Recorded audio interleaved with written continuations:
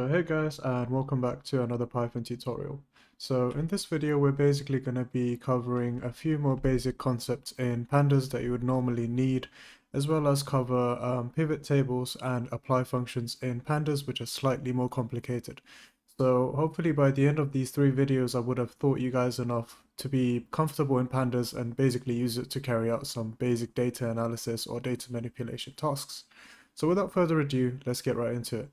Now, if you haven't already watched the part 1 and part 2 of this, I would really recommend you do, because these videos sort of bounce off each other and it makes the most sense if you watch the whole series. So first things first, we're going to import pandas. Now we have a data frame. This is basically the same as last video. So all it is you've got the day column, item column, and then cost. So it's like a budget tracker kind of project where you basically got the day of the week, what you spent on and how much you spent on it. So that's one of the data frames that we're going to be creating. And then we've also got the categories. So for each of the item that you're spending on, so Netflix, for example, there is a category in this category data frame. So we're going to be creating these data frames down here. So first variable is for the main data frame, and second variable is for the categories data frame.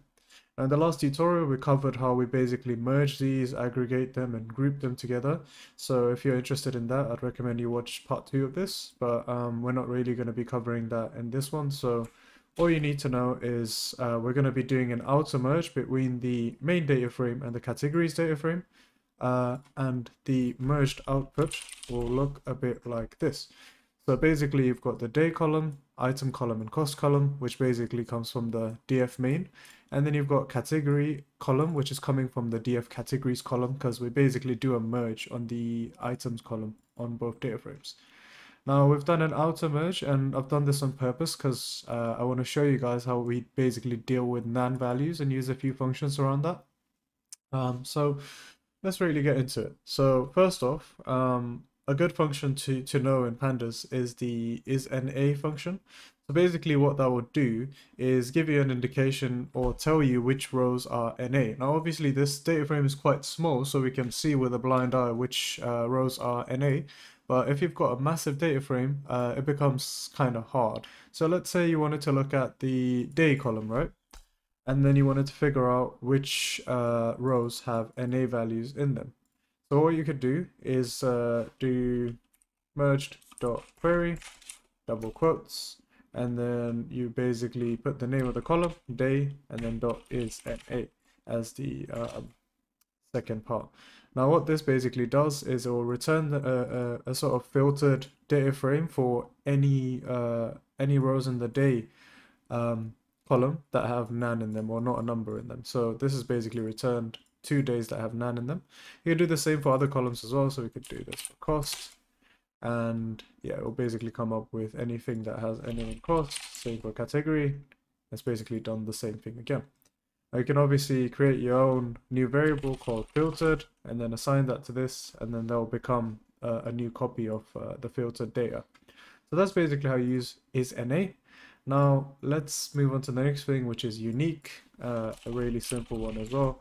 Now let's say you have quite a big data frame and you have quite a few items in there, and you basically just want to find out what the unique items are in this data frame. So obviously some of them might duplicate. This might be an actual better use case for the category column because a lot of the categories duplicate. So you want to find out what the unique ones are. So what you do in this case is you'd do merged, put in the column name, and what this will give you is basically a series. So it will give you the column by itself and not the whole data frame. And then you can do just dot unique on that, and that will give you a neat sort of array which contains all of the unique category labels. Obviously it includes NaN as well because there is a NaN in there. So I'll show you guys next how to actually deal with NaN values, because you usually want to deal with them before you can do operations on these kind of things. So in this case, we have NaN for days, which means we don't know what day this was on, or when we merged this, we didn't really have any data on the day and cost. So what we're going to do here is we're just going to do merged dot fill NA, and we're going to fill that with, let's say, unknown for now. If you run this, what you will notice is that any in this data frame, any rows that previously had NA have been changed to unknown. And as usual, this doesn't actually make the changes directly to the merged variable. We need to reassign this, so we'd have to do something like that to overwrite the variable, and that will keep the change. But obviously, it doesn't make sense to have like a string kind of variable in a numeric column. So it'd make more sense to have like 0 here, for example, or like a standard value. So what we're going to do is I'm going to show you how to fill NAs for individual columns now, because the previous method fills it for the whole data frame. So we'll do, it's quite easy. You point it to the column you want to do fill NA for. So let's do day, and we'll just do fill NA, and then we'll do no. Now, if you don't want to do the whole thing where you have to reassign it to a variable, all you need to do is type in place equals true, and that will basically mean it will make the change in place, and you don't have to reassign it to the variable. Now, if you see here, it's basically done what we need it to do. Only for the day column, it's replaced any NaNs with unknown. Do the same thing because we still have some NaNs to deal with in the cost column. So we'll do merged cost dot fill NA, and let's fill that with 0. Actually, let's just use a standard value of 3.00 just to be safe. And then we'll do in place equals true. Let's inspect that again, and boom. The last two, which were NaN before, have been converted to 3. And category, obviously it's a string category, so we can just use unknown for that as well. So we'll basically do merged category dot fill NA unknown in place equals true. Cool. So that's usually how you would sort of deal with NaN values. If it is that all of your columns are numerical, you could have just done a merge.fill NA instead of filling in columns individually. But since we had numeric columns to fill as well as sort of string columns, we did them individually. But it's good for you to know anyway. So that's basically 3 of the things covered. Now we can look at string operators. And basically what the string operator allows you to do is, let's say for the day column, you wanted all of your strings to be uppercase instead of like first letter capital, right? Usually what you'd think is to loop through the whole data frame and then make one change at a time, but that can be quite tedious and long to write. So you actually have the string operator that you can use on Pandas series or Pandas columns, which will let you do the whole operation in sort of one go. So what you want to do is type in the name of the data frame, the name of the column, and then use the .str. So what that does is it's an operator which gives you access to the strings within the day column. Now you have to make sure that these values are actually all string, otherwise you'll get an error. And then what you can do here is then use functions like upper, lower, title, etc. that you can normally use in Python variables, like string variables. If we use .upper, that will basically make everything, you know, all caps like we want it to. If you use .lower, it will do all lowercase. If you use .title, it will do what we currently have, which is first letter capital. But like I said, we want to do upper. So yeah, basically what it does is it returns a new series which contains all of the days replaced with all capitals. Now, if we look at the merged data frame again, what we see is there's no change actually been made because obviously we haven't saved the change. So to save the change, you wouldn't do merged equals because this right here is not a data frame, it's a series, it's a single column. So you can't replace an existing entire data frame with a single column, that will mess it up. So you need to replace the day column with the new day column, if that makes sense. So this right here is basically saying I want to take the day column from the merged data frame and then replace it with the str.upper version. And that will basically give us an updated data frame with the day column updated to uppercase.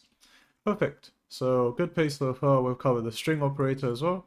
Now let's basically look at how you would basically drop items or drop like columns from the data frame.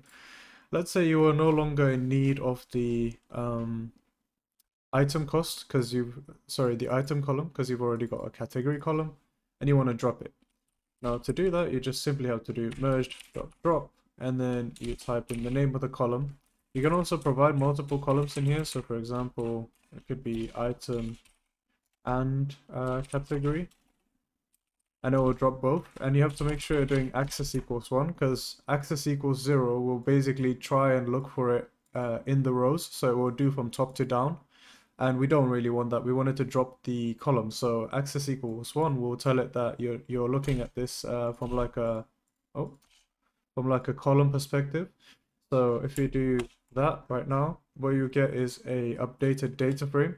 And now that it's dropped item and category, you're only left with day and cost. So that's how you basically dropped columns from a data frame. And obviously you can update, this is not going to update it in itself. You can create a new variable called, I don't know, shortened data frame. And then once you've assigned that to the dropping, it's basically going to do an in place and, you know, keep the new updated data frame with just the 2 columns. Cool. So that's basically the dropping explained as well. Now, there's also a good one for drop NA. So in the way that we figured out how to fill NA values previously, let's say you didn't really want to deal with the NA values and you just wanted to drop any rows that have NA values in them. What you would do is you'd simply do merged dot drop NA. Now we'll get the same data frame as above because we already filled the NaNs. So what I'm gonna do is go up here, refresh this data frame, and if we inspect it, let's inspect it right around here. Now bear in mind this is the original data frame with everything as normal and then the NaNs as well. So what this should do is for any rows that have NaN in them, it should drop them. So the last 3 should disappear and we should only have 0 to 4 here. And perfect. So it's basically gotten rid of the last 3. We've only got gym, bananas, apples, milk, and Netflix, and the last 3 have disappeared because they got NaNs in them. So that's how you do dropping NA value rows with NA values. And obviously this doesn't do an in place either, so you'd have to save this to a new variable. You can either do merged equals merged to drop NA or just create a new variable like this, and then you can print it out. So basically that's the drop NA covered as well. Now the last basic one before we move on to the slightly more complicated functions, the rename function, which can be quite handy as well. So let's look at the merge data frame that we had. And what I'm going to do here quickly is rerun the code for filling in the NA values and making the day uppercase. Get rid of this one.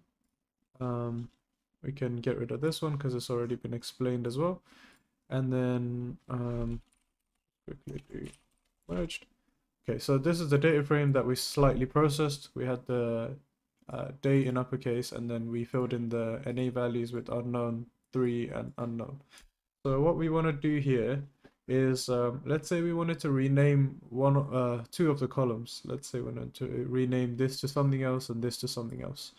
Now to do this you can do merge.rename and then to give it a parameter called columns, and then this basically accepts a dictionary. So in dictionaries, we have keys and values as per usual. If you don't know how to work on dictionaries, I'll make sure to link a tutorial on dictionaries right about here. So yeah, I'd recommend you check that out. So we basically on the left, we put in the key. So that's the original column that you're trying to rename. And then on the right, you basically put in the new column name that you want to rename it to. So let's say item renamed, something sensible. Now, you can either leave it at that if you want to change just one, but if you want to change another, you can just put a comma and then do another key value pair in there. So let's do cost and then cost renamed, right? We run that and boom, the columns have updated. We have successfully renamed the columns as well. Now, this change is obviously not saved to the data frame because we haven't used the in place, neither have we given it a new variable. So to actually make sure it saves, you can just create a new variable called rename or use the existing one. and then that should save all your changes. So it's basically a common pattern in Pandas to give a new variable or update the thing by pointing it to the updated data frame. Otherwise, it doesn't really save your changes. Cool. So now that we've basically gone through all of the most basic functions, let's look at pivot table and apply. So what we need to understand let's just copy this. What we need to understand in pivot tables is we can usually use them if we want the data formatted slightly differently, or if we want this table to sort of be flipped, for example. So let's say you wanted to sort of create like a report type data frame where you wanted the all of the items in the items column to be the columns, and then the rest to sort of be the same. That's when you'd use like a pivot table. It's similar to how it works in Excel as well. So what you do is let's just use the renamed column, renamed data frame, which is above, and then you do .pivot table. Now this accepts a few parameters. The first parameter is called index. So this is basically the column that you don't want to change at all, or you can have multiple columns as well. But let's just say we want to keep the A column here. And then the next one you would need is the columns variable. So what this needs to specify is either one or multiple columns. So if you're doing multiple, you'd have to give a list. If you're doing one, you'd just do it as a singular one. Or you can do a list with one item as well. It works either way. So this will basically be the current column that you're trying to convert into columns. So I want to change all of the items, renamed, all of the items in this column into columns of their own, which is why I put it in columns. Then you need to tell it what values you're going to use for each of those columns. Now, there's only one value column here for our case, which is the cost. So we're going to do cost renamed. And yeah, that's pretty much it. We're basically gonna get rid of the category column because we haven't specified it in here and we don't really need it for now. So let's run this, and what you're gonna end up with is something that looks sort of like this, where you have the day column, which is what we use as the index. So we've got the different days. And then as you can see, all of the items that were previously in the item rename column have been changed to columns of their own, and we sort of have like this matrix table now, which gives us a better look at the data.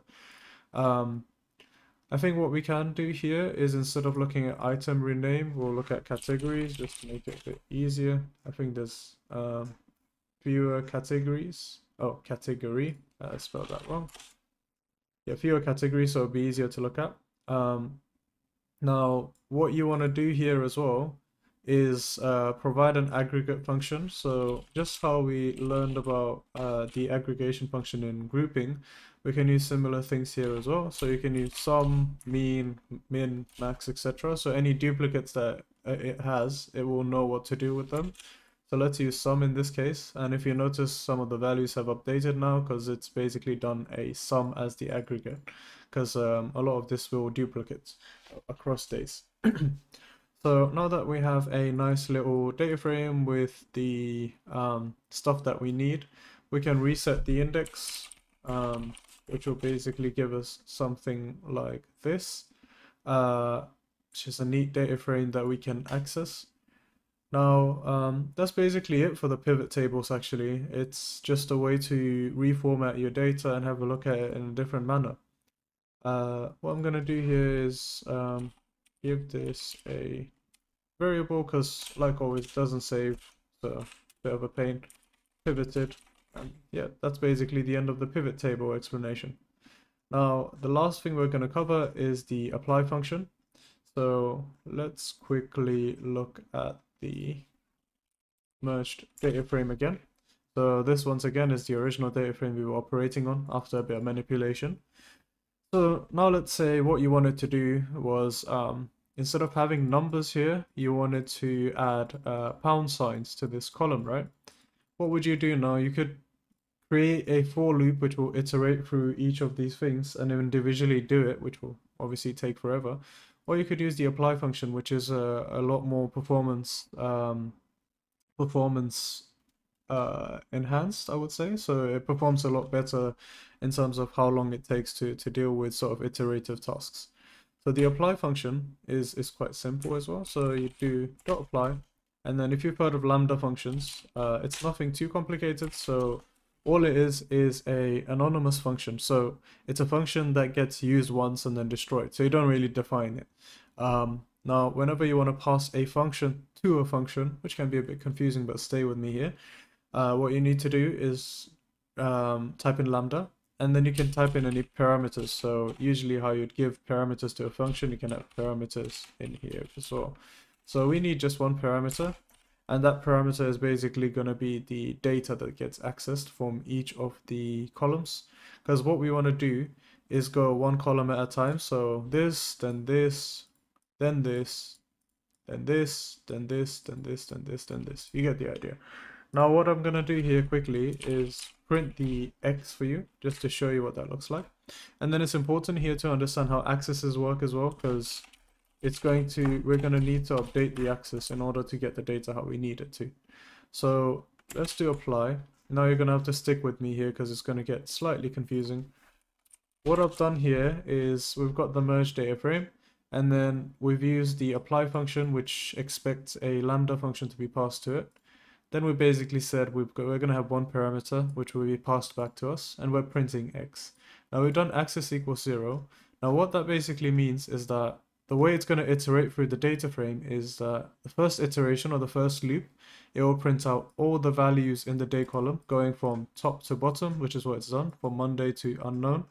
Then it's going to go to the next column and then print out all of the stuff in there from top to bottom, so gym to swimming. You can see gym to swimming. Same thing with the cost and same thing with the category. So it's gone top to bottom. What we want is left to right. So we want items going from Monday, gym, 18.99, health and lifestyle, then to the next, then to the next, then to the next. If you want to go in that sort of fashion, you have to use access equals 1. And then what will happen is we'll get data in that format. So for each of the rows that we have, we'll get data for it. So you'll have the day, which is Monday, then the item, which is gym, cost 18.99, category health and lifestyle, then next, then next, then next. You get the idea. So what we want to do now is, instead of just printing X, we need to, what we said was we're going to add a pound sign to cost, right? So what we're going to do here is, when we're printing X, we're only going to look at the cost column, because that's what we really care about. So let's just look at the cost column instead of looking at everything. Let's run that again. And this will probably be a lot more clearer now. The reason why it's printing none is because usually it expects us to return something, but we're not returning anything. So that will disappear soon. Don't worry about that one. So in this case, we can see that we've accessed only the cost column successfully. And trust me on this, it's going through one row at a time. So what we want to do here is basically add a pound sign. So this will be in a numeric format, so we'll have to convert it. So we'll do str x cost, which will basically convert the numeric column into a string column, and then we can add a pound sign onto it like that. Now this is still just printing. If we rerun it, we'll get all the correct values, but what we want to do instead of printing is actually just type in return over here, and then okay, we don't need to type in return, it will just return it automatically because it assumes that. And then when you rerun it, we obviously don't get the nonce anymore, because what we're returning essentially by running this is a single column which has the updated values. Now, like we did before, if we print out the merge data frame again, we'll notice that the cost column is not updated at all. There's no pound signs. And that's the reason, is because we haven't updated the column. We'll do it in a similar fashion that we did before. So merge cost is equal to, and then basically that's going to be the updated values, which we can then replace the cost column with. So let's look at merged again, and boom, we have all of our pound signs in there, and we have managed to use the apply function to basically iterate through each row and add a pound sign. In a similar fashion, you can do other stuff as well. So whatever action you want to carry out with each of the rows of data, you can do that. and then you can assign it to an existing column or even a new column if you wanted to. So this could even be cost new, and that will basically make a new column. Cool, so that's pretty much all I had to cover during this tutorial, guys. If you want any specific tutorials on pandas, please do leave that in the comment section. If you have any feedback or ideas on videos, please let me know. And I shall see your beautiful faces in the next one. Peace.